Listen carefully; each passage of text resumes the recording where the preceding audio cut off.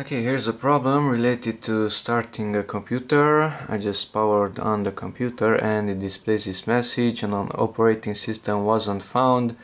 Try disconnecting any drives that don't contain an operating system and press Ctrl+Delete to restart. Okay, so this computer has 1, 2, 3 and 4 hard drives in it, and the operating system is on this one, the third one, but the computer is not starting from that one.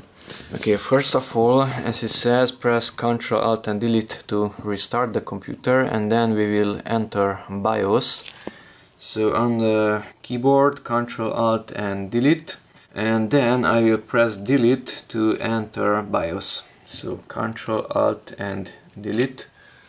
Everything disappeared from the monitor, and now press Delete until it will enter BIOS. This BIOS is not too fast, so I have to wait and meanwhile press that Delete button. Okay, after you enter the BIOS, if you don't see these 3+3 tabs there, then go up there to where it says Easy Mode and Advanced Mode.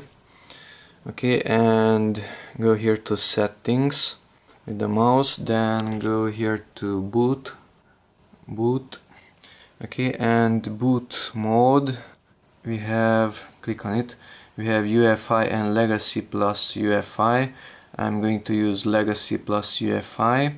Okay, and boot option, the number 1, it is UEFI hard disk, and that is not good, so click on the first one, and instead of UEFI hard disk, select one which says only hard disk. So click on the hard disk. Okay, then we need to select which of the hard disks out of those 4. So scroll down to this one, hard disk drive BBS priorities.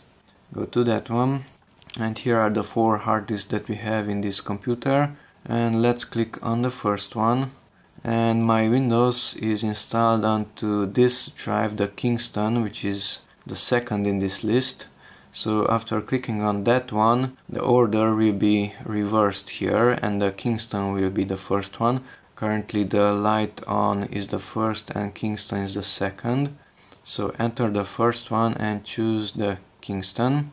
Okay, and now the first boot option is the Kingston drive, and then it should work. If we go using these arrows out, then even here we can see King from Kingston. That is the first boot option. Okay, and that's it. You can click on the X up here in the upper right corner to exit. These are the changes that we just did, and click on yes to save it. Now the computer should restart, and it should boot from the correct hard drive, which in this case is this one. So we have 1, 2, 3 and 4 disks. So let's wait to see.